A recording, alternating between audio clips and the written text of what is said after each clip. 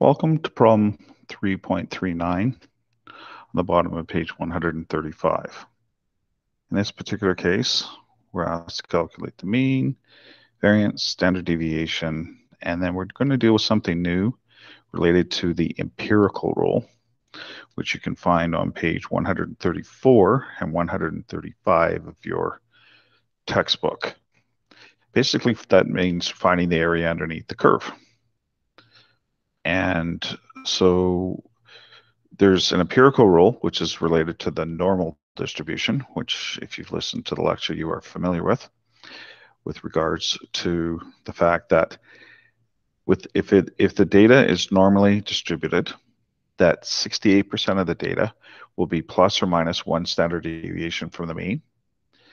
That if the data is normally distributed, two standard deviations will represent 95% of the area underneath the curve, and 3 is 99.7. It's actually 7.3, but that's if it's normally distributed. If it's not normally distributed, you can use Chebyshev's rule, which is something that just mentioned very briefly. We're not really going to spend a lot of time on it, on Chebyshev, if at all, in this particular course.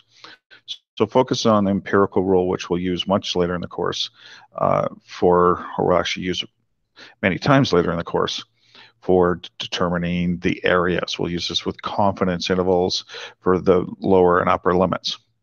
So reading the data, you've got the mean, the variance, and the standard deviation. I'm going to show you in the Excel video how to calculate that. And then you take the mean, you subtract one standard deviation, which is 279.3546, and you get negative 2.86 for the lower part of one standard deviation, and you add the 279 to the 276, and you get the upper. So what this represents is 68% of the data is between negative 2.86 and positive 555.4. And then the same thing, two standard deviations is negative 282 to positive 835. Three standard deviations is negative 561 to positive 1114. And when you go to test this, if you want to see looking at the numbers, you count them.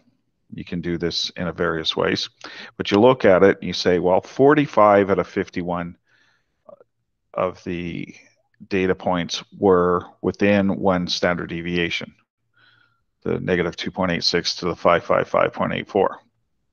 And so that's actually 88%. So it's even more than the 68.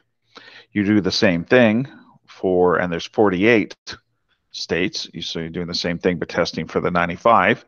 And in this particular case, 48 out of 51 is 94. So, because your distribution is not perfectly normal.